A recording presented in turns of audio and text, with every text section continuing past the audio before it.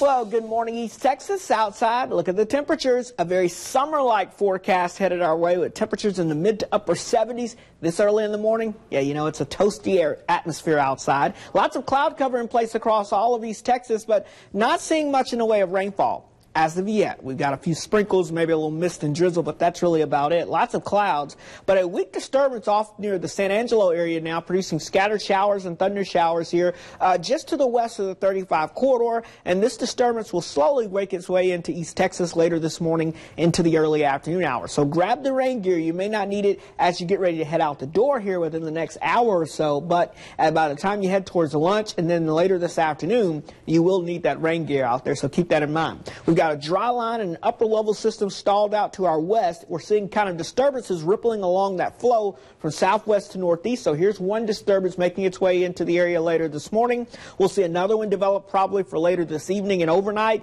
and then we'll see a big one developing here on our Friday as this upper level support makes its way towards East Texas. So a storming pattern is headed our way. It kicks off this afternoon with these scattered showers and thunder showers, about a 40% coverage across the area.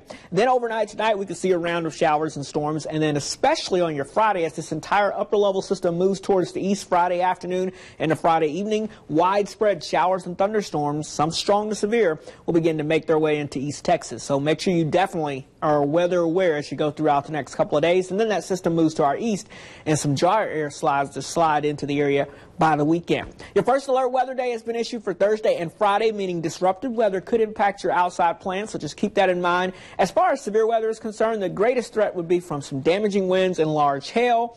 I think the primary concern for all of us, though, will be the potential of some isolated flash flooding. While I'm only expecting 1 to 2 inches of rainfall on average across East Texas, some isolated locations with some heavier downpours will get a chance to see up to 4 inches of rainfall. So we want you to stay weather aware as we go throughout the next couple of days of that potential of flooding especially. Your first alert 7-day forecast, 83 today. Scattered showers and storms out there possible. Better chances of widespread showers and storms on your Friday. And then I think it comes to an end early Saturday, just your typical popcorn showers over the weekend into your Memorial Day. All right, and we talked about this earlier. If you're traveling this Memorial Day weekend, take some extra time. That flooding we talked about, turn around, don't drown. That's right, exactly. Also important. Yeah. Life-saving advice.